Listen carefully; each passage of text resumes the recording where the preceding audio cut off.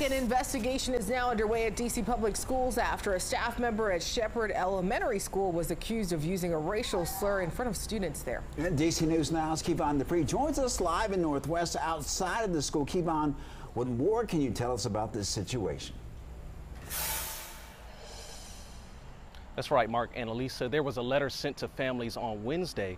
Now, the school's assistant principal says a staff member used the N-word during a class discussion. I spoke with one parent who says this news is disturbing.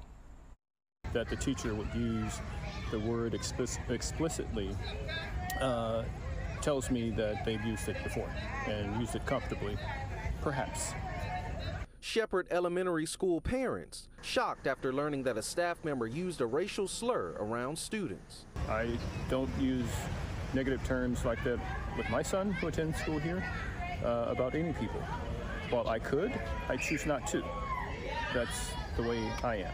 In the letter sent to families, the incident happened in a 4th grade class. It says the 4th graders were brought together for a discussion on racism and discrimination.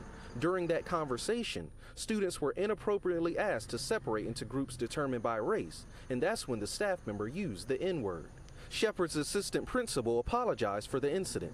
DC Public Schools equity team will host a restorative conversation with the 4th graders who were involved in the incident.